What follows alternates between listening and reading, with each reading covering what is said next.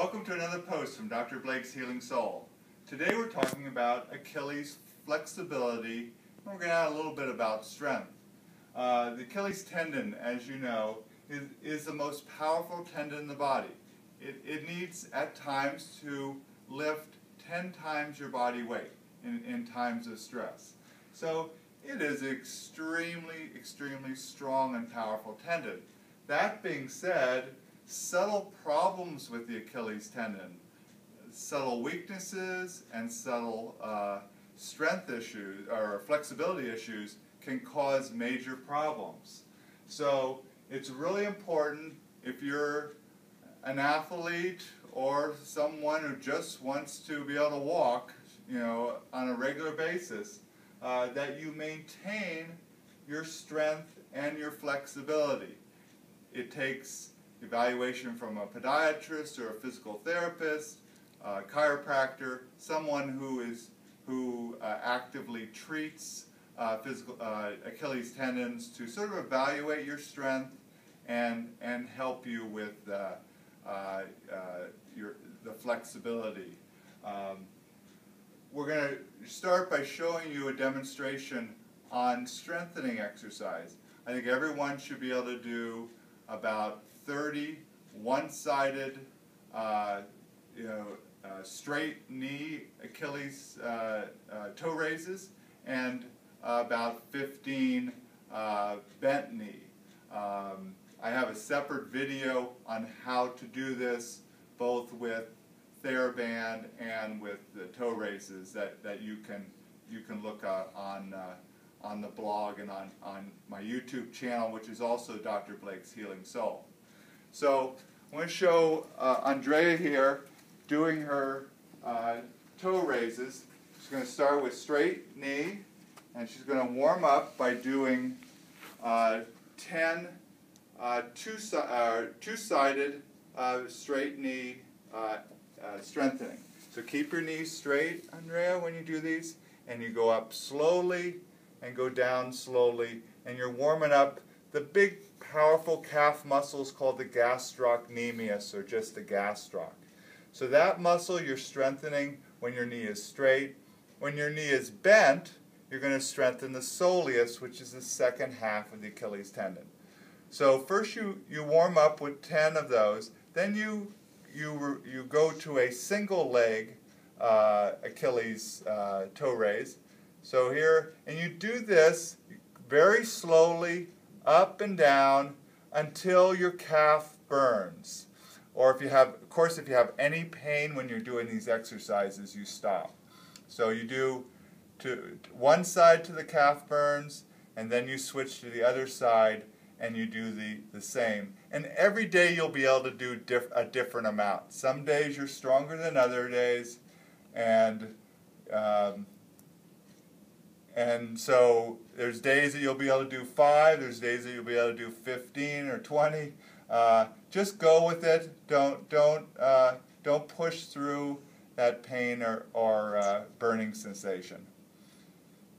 So once you've maxed out your single straight knee exercises, then you go to your bent knee. So Andrea's going to bend her knee, and I'm just going to have her do the two-sided. So you go up, and again you warm up about 5 of them, and then on a separate video we're going to show you how to do the single leg bent knee for the soleus strengthening. Soleus strengthening is just as important, if not more important, than gastroc strengthening in rehabbing Achilles tendon injuries and keeping you strong. Thank you very much, Andrea. It was very important when she did that, when she bent her knee, to keep the pelvis level and really just focus on the ankle motion. So the pelvis should stay level as she comes up, and she's doing that perfectly. Okay. So now I want to talk about flexibility.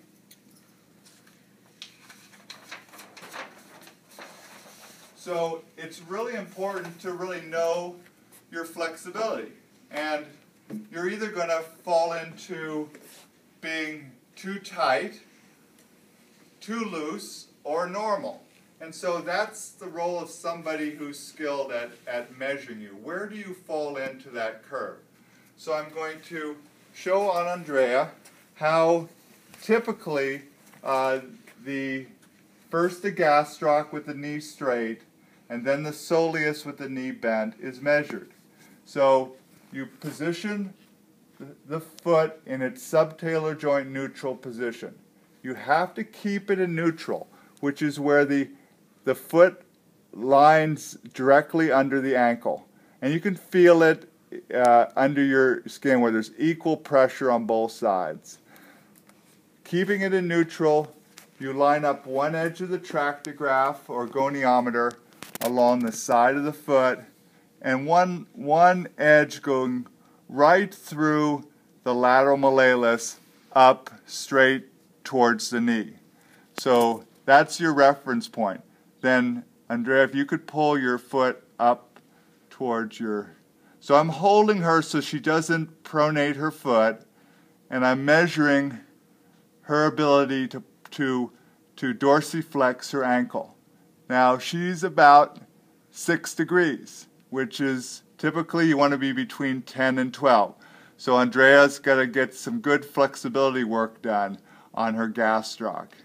So that's the first one, and it's a measurement we can follow when we're treating somebody for tight Achilles. Now we're going to bend the knee. It's going to relax the gastroc, but it's going to focus on the soleus. Again, we're going to do the same landmark. We're going to go down the bottom of the foot and straight through the lateral malleolus, going right through the center of the knee. Now, Andrea, if you could pull your foot down. Again, I'm fighting to make sure she doesn't pronate. When you pronate, you get more motion, and it's a false reading. And here she's at 12. Typically, with soleus, you want to be between 15 and 17. So she's a little tight in both her gastroc and her soleus, and those are easy stretching to do. And I also have another video on how to do the two-positional Achilles stretching exercises along with the plantar fascial stretches, which you may want to look into. Thank you, Andrea. So the last part of this then is what we call the force length curve. Every tendon in the body has what we call a force length curve. It's where the length of the tendon on the x-axis is sort of the right length to produce the most maximum contraction, the most force or power, if you would say. So we know from studies that for the gastroc, it's between 10 and 12 degrees, that length. So the length I was measuring with Andrea. We know from the soleus that it's between 15 and 17 degrees. So in both cases, Andrea was down on the curve here. She was tighter, so her length was shorter, so she was tighter than she should be. And so when she goes to use her Achilles tendon, it produces less power than it should. So simply doing some easy stretching exercises can help. Now, so that's when we call you muscle bound, when your muscles are just too tight. Actually they're too strong in one sense, but it works against you, so you actually become weaker, and it strains easier. But you could be also on the other side of this. I see this all the time. People who do so much stretching, they may do Bikram yoga, not to pick on Bikram yoga, but they do a lot of exercises, or they're just loose, and they're way out here. I can measure them. So normal for gastroc was 10 to 12. I measured Andrea at 6, and I had a patient come in the other day that was 32. So that person has a very soft Achilles tendon. Of course, their Achilles tendons were very sore, and I told this person that their Achilles, because they're over flexible, also weaker, and that they shouldn't stretch for the next 2 months. I didn't want any stretching. Massage is okay, but no stretching.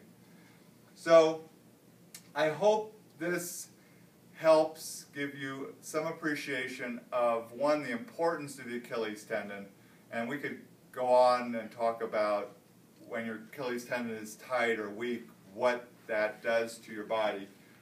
So I hope this helps at least introduce the problems related to, or at least the evaluation of how to discover if a tendon is weaker or tighter than it should be, and how to fix it.